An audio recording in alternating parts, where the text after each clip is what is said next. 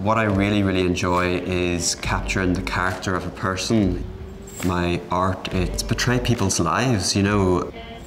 People's experience eventually shows on their face. A portrait artist's job is to translate that character onto canvas to allow other people to see that, tap into that, read it, relate to it.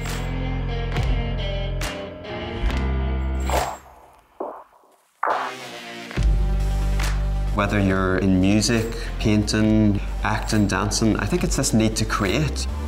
I absolutely adore art, you know. I enjoy everything from the painting process, enjoying the physicality of the material, working with tonality, temperature of colour. It's just this world and lifestyle that you immerse yourself in.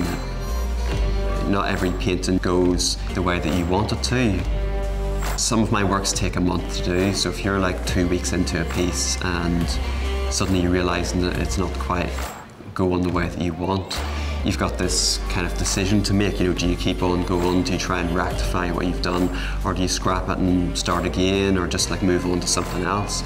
There is a frustration and challenge that comes along with that, and you have to kind of ride those days. To be an artist, I think you need a lot of patience and perseverance. Just go for it, just keep trying, keep fighting through the critique that you get. You need inner strength, not letting things like muddy that up along the way. Keep fighting through that, keep aspiring, and keep being inspired. Yeah, never give up.